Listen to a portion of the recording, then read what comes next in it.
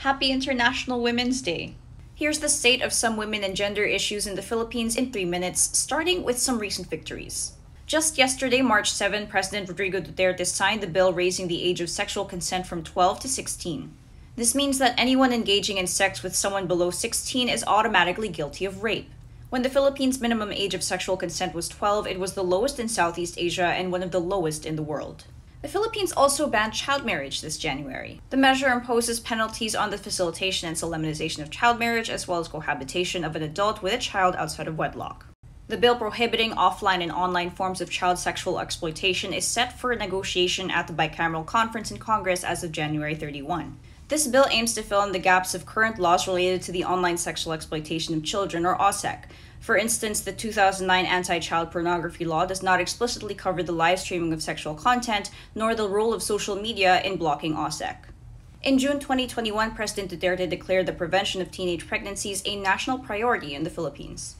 In 2020, the Philippines recorded a 13% drop in births among adolescent mothers. This set a record for the sharpest decrease in births under women under 20 since 2003.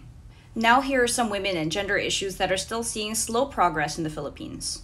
Catholic-majority Philippines remains to be the only country in the world where divorce is banned. There are 3 ways to end a marriage in the country: declaration of nullity, annulment, and legal separation. These have very limited grounds. There are also rampant annulment scams, making it difficult for the poor to access these remedies. These are the presidential candidates in favor of divorce.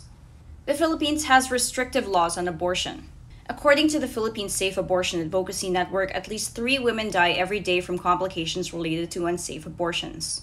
1 in 8 women and girls who induce abortion are rape survivors. These are the presidential candidates in favor of decriminalizing abortion. Philippine lawmakers still find it contentious that people should not be discriminated against based on their sexual orientation, gender identity, and expression. The SOGI bill has been repeatedly filed in Congress for more than 20 years. These are the presidential candidates who want the SOGI bill passed. As we've seen with divorce, Philippine lawmakers are still conservative about their views on marriage. Same-sex marriage still seems to be off the table as there are no pending bills in Congress pushing for their legalization. Here's the one presidential candidate in favor of legalizing same-sex marriage. Have your 2022 candidates outlined their platform for women's rights?